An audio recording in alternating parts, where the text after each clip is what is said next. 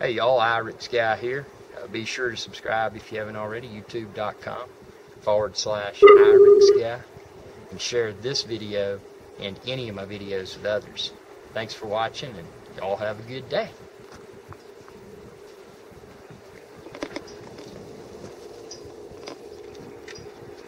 Hey y'all, Irix Guy here. Now, as you know, sometimes the follow-up review is as important, if not more important, than the original review, and that's definitely applicable to the latest and greatest iPhone 6. Now, in this case, I have the iPhone 6 Plus, which, if you're not already familiar, is the larger form factor. The iPhone 6 is a smaller version of this now, but it's still bigger than the previous generation iPhone 5S. Now, I've had the luxury of using this iPhone 6 Plus for a few weeks. I didn't get it real quickly. Apparently, the iPhone 6 Plus was in very high demand, even though I set that alarm and ordered it at the strike of pre-ordering. But what have I found using the iPhone 6 Plus that makes it so great? Now, keep in mind, I came from iPhone 5, so I didn't have this little touch sensor. A lot of people say, "Oh man, that's the NSA. That's the NSA tool for getting your fingerprint." Well, honestly, if the NSA wanted my fingerprint, they probably would have already gone to my truck or my car door or my house door or whatever and just snagged a fingerprint off of that. So, you know, I'm confident the NSA probably already has my fingerprint and a lot more, which is fine. So that doesn't bother me. I do like being able to push that versus having to type in a password. If you password protect your iPhone, that's a nice feature. But if you had iPhone 5S, you were already familiar with that. But for me, it was new because I upgraded from iPhone 5 to iPhone 6 Plus. Now, the first day of using the iPhone 6 Plus, I almost felt like I was using I thought I was using like a comedy phone because it's so large. It is large, but you got to keep in mind what you were coming from, and I was coming from the 5.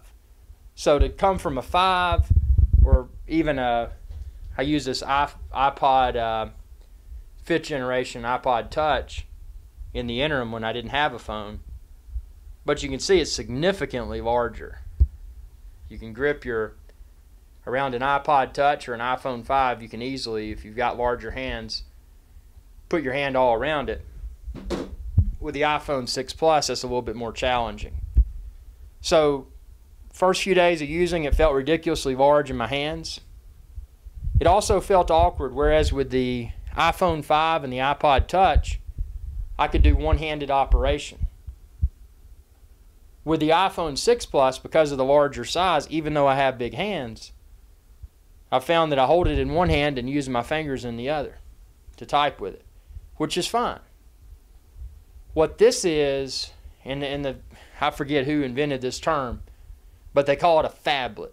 P-H-A-B-L-E-T. And the premise behind that is that it's a bastardization of a phone and a tablet, because it's not big enough to be a tablet, but many feel that it's too big to be deemed a phone, so they call it a phablet. I don't care what people call it. Why I love this phone and why I've grown to, it's honestly the best iPhone I've ever used so far. And the reason being is that, number one, I get extremely great battery life. And number two, with this, unlike the other models, even the iPhone 6, you get full HD, 1920 by 1080. And the other cool thing is that when you tilt this sideways and go into your email, go into your Safari, go into various other apps, the widescreen interface, for example with email, it'll show your list of messages and then you can see a preview of the email to the right. And that's something that, because of the smaller screen size, you couldn't get. Hold on, I'm unlocked. I was using my wrong finger. And that's another thing. You can, for the touch ID or whatever, you can use multiple fingers. So sometimes I use my thumb, And sometimes I use this, what's that, index finger? So I program both of those in there. But I probably need to put my other hand in there too, because I just tried with it and I couldn't find it. So some other cool features that you may not be aware of with the iPhone 6 Plus. The camera now, the image stabilization in the camera when you're doing videos is absolutely incredible. And with the videos, you're now getting 1920 by 1080 at 60 frames per second. So what does that mean? If you're not a camera nerd, if you're not necessarily savvy with all that, what does that mean? Well, think about it this way. If you film something at a low frame rate, let's just say 10 frames per second, and then you try to speed that video up or slow it down, because that video was originally captured at 10 frames per second, it's going to look very choppy if you speed it up or slow it down. Now at a higher frame rate, in this case 60 frames per second, when you speed it up or slow it down, it's going to look a lot more silky smooth. Because when that video was originally captured, it was captured at a higher frame rate. The camera on this is incredible. And I like how it's got, even for the video, and this isn't anything revolutionary, but for the video you can zoom in, you can zoom out.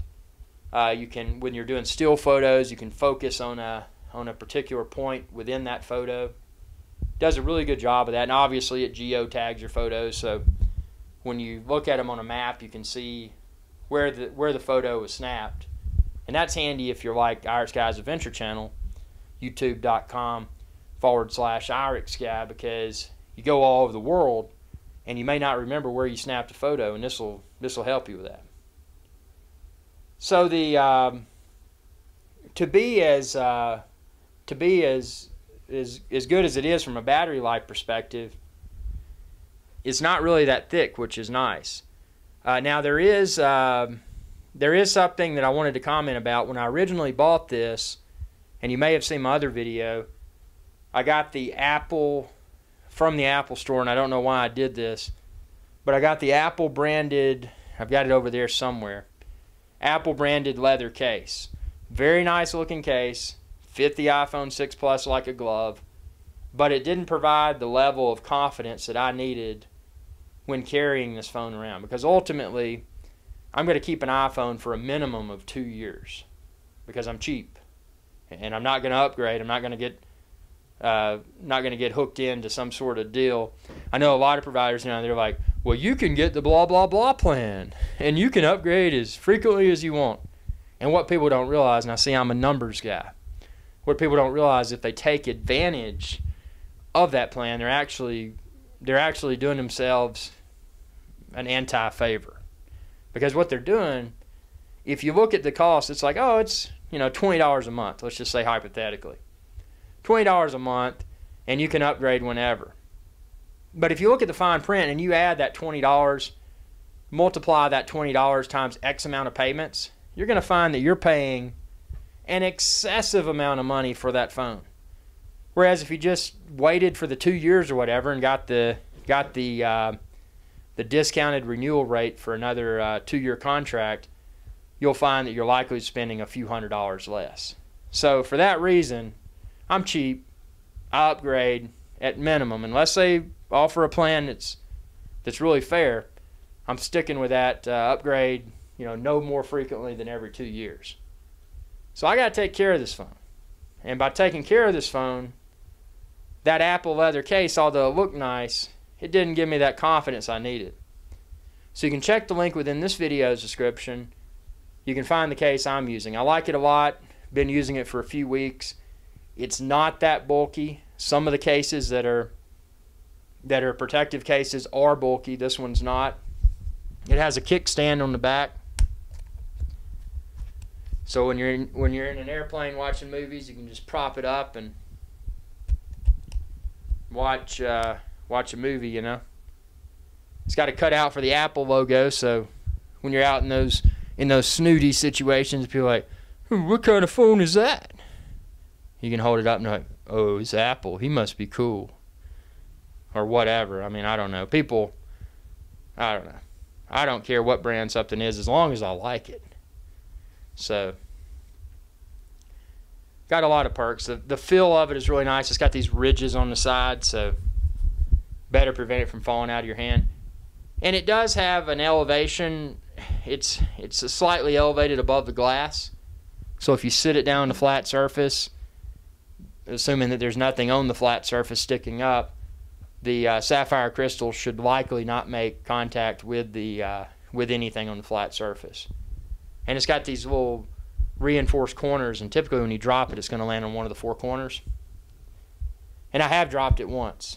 So it's a good thing I got this case.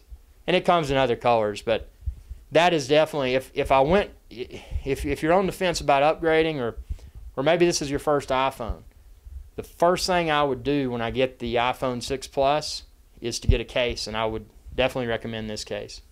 Again, check the link within this video's description. You can find a link to order. It comes in other colors. This is green, but you can get, they had a bunch of other colors when I ordered this. I did not put a screen protector on it. If you're not familiar, sapphire crystal is the same material that a lot of popular Swiss watches are made out of, like this Breitling right here. Sapphire crystal is basically, now you can scratch it if you have like a diamond or something and rub against it, but for that reason I didn't even put a screen protector on it, because it would take something pretty strong to scratch sapphire crystal. So what do I not like about the iPhone 6 Plus? I think it's time for Apple to integrate a solar panel into the back of their phone, so that when you're outside or you're driving down the road, you can sit your phone down and it'll charge up. I know there's add-on accessories that will do that, but as small as solar panels have become, why not put a solar panel option in an iPhone? That's something I'd like to see. What I do like a lot is that they stuck with the lightning connector. That's the same charging, syncing type cable that came with the starting at iPhone 5, and obviously there's an iPhone 5S as well. So I didn't have to buy a bunch of new cables to charge and sync this phone. That was great. I would definitely encourage anyone to go larger than 16 gig. In the past, 16 gig seemed to be satisfactory if you didn't load it up with apps and photos. But nowadays, 64 gigs probably about your best bet. I got 64. You could spend, what is it, about $100 or so more and get 128, I think. But for me, 64 gig has been fine, because I sync most of my stuff to iCloud or my iMac desktop computer. And on my iMac desktop computer, I've got 24 terabytes. So I've got I got a modest amount of storage there, but I do have a lot of HD video and 4K video, so it is kind of being consumed. But yeah, the display on this obviously is super sharp. The speakers sound good. I mean, there's really nothing negative I can say about it. And I'm hooked on iPhones. I have to admit it, because they interface very well with my MacBook Air and my iMac, and it's a very pleasant experience being able to post a reminder in here and have it pop up across all my devices, or post a reminder on my iMac and then I'll get it on my phone. And we haven't seen the good stuff yet, because the rumored, well, not rumored, it is going to hit, but the Mac OS X Yosemite, if you're a desktop user as well, Mac OS X Yosemite is going to better integrate the iPhone and your desktop and or laptop computing experience. So for example, if you're starting an email on your phone, then you could go home and get on your MacBook Air, your iMac, or whatever, and finish that email. So it's some really cool features there. And then also, Yosemite is going to bring in some functionality to where if you've got your phone in your pocket or nearby and you receive a phone call, you could opt to use your computer speakers for that call versus the phone. So lots of goodness coming, and yeah, iPhone 6, if I was going to go out and buy another phone today, I would not hesitate. I would definitely get the 6 Plus, because if you're like me, once you start using that 6 Plus, it's not going to feel as big in your hand. Now, do I want Apple to go bigger on the next iPhone, the iPhone 7 or the iPhone 6 Plus S or whatever they may call it? No. I think this is a good size. I don't think I would want anything larger than this iPhone 6 Plus. But for me, it's perfect. So I hope this video is of value. Be sure to drop me a line if you have any specific questions, rather, and I'll try my best to answer. And also be sure to subscribe, youtube.com/iRicksGuy. Help to support my channel, share with others, help me grow. And most importantly, y'all have a good day.